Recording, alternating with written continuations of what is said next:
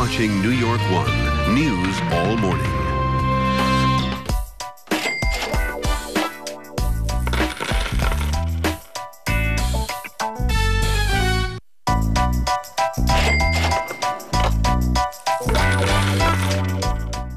How much information is too much when it comes to teaching your kids how to manage their money? Tara Wagner explores the question in the final part of her series, Money Matters, Teach Your Children. If you want to raise financially savvy kids, speak up. One of the pitfalls that parents can actually have in talking to their kids about money is not talking to their kids about money. But while experts advocate transparency and open dialogue, there are a few things better left unsaid. You do not want to fight about how we're spending money, who's making more money, who's spending too much in front of your kids. Don't say, don't tell dad the shoes really cost X, or don't say, don't tell mom I paid with this on our credit card.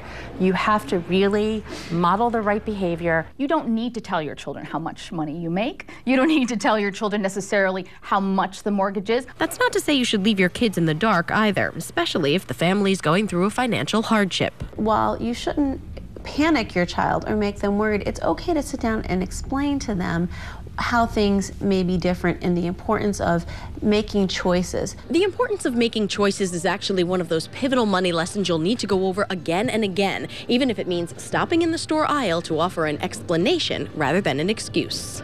Don't say, we can't afford it. Don't hide behind that.